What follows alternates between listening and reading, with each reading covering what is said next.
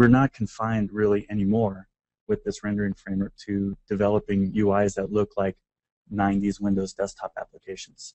Sure, you're going to need standard controls for interaction, but I kind of want to stretch the imagination a little bit and think about new ways to present data to your users or to help them visualize the data. Data is critical, but helping your users be able to understand it more intuitively or interactively, I think, is going to be a really important thing going forward. Part of this that drives a lot of these design ideas, I think, is a lot of what we've seen now on a lot of these mobile platforms. Some simplification of user interfaces in general, but then again, new types of effects, different ways to present or to help your user interact with the application. So I think most of you have seen the Fireflow demo. If not, I'm just going to show a quick example of it. This is one that we shipped with Delphi and Rad Studio.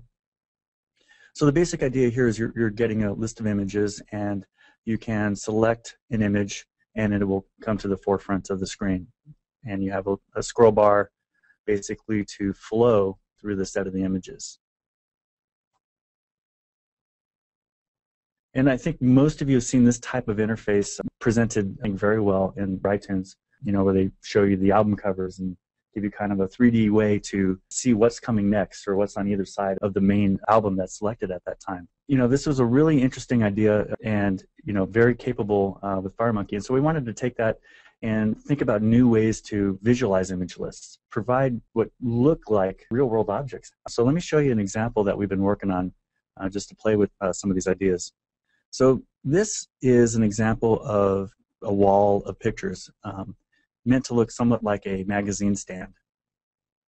And so, this is one idea on how you could present data in a way that allows users to use gestures or, their mouse to basically quickly scroll through the data and get a quick view of what's available. What you see in this demo is the rendering of the images, the layout of the controls to give this kind of look of a magazine stand, the ability to pick any 3D object in the scene with some physics to provide a sense of movement and also have kind of a feeling of speeding up and slowing down.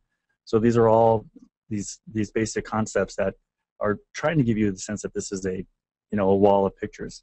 Let's get to something that probably looks a little bit more like something you see in the real world. So this is a postcard stand, and I think many of you have seen these. These are basically look like a wired stand, and they have these rows of images that you can individually move around.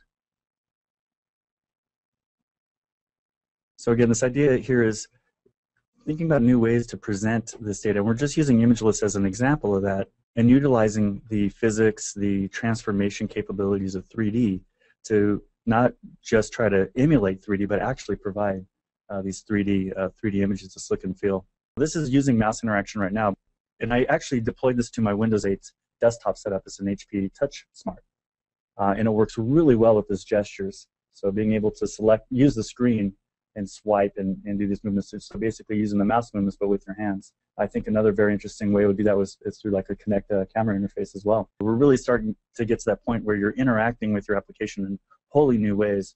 And image lists really are the most visually appealing way to get a sense of this, but why not present any type of data through this mechanism? And so here's the last example that I wanted to share with you. This is basically a Rolodex. So many of you have probably seen these. These are kind of old school now.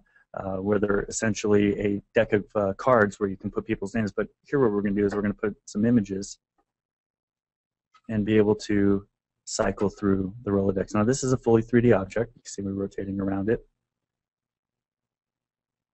And each of these separate images are pickable, meaning you could select them out in 3D space. So the work of doing the translation between 2D space and 3D space is built into this control.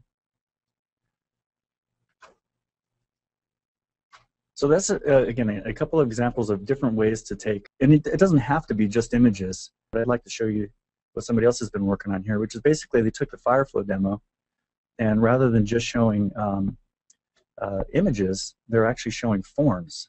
So these forms are live forms in 3D space, and they act just like this Fireflow demo. And we could do basically the same thing using these other structures, 3D structures that we built. So this is, again, live forms. You can modify data. You can actually interact with the database here if I were to say that. And of course, these are capable of, since it is FireMonkey, just deploying right onto our macOS machine. So there it is running in macOS now. And I also have my 3D stand running over here. Let me find an image directory, grab some pictures of surf. So again, FireMonkey really gives you not only new ideas on how to present data, but of course the great support for both Mac OS X and for Windows. Just to make sure it's crystal clear for everybody out there, it's not just the Delphi language that supports both Windows and Mac OS, it's also the C++ language. For you C++ builder developers out there, it's a great time to upgrade and start taking advantage of this opportunity to start moving applications or building applications in new visually appealing ways for both Windows and Mac.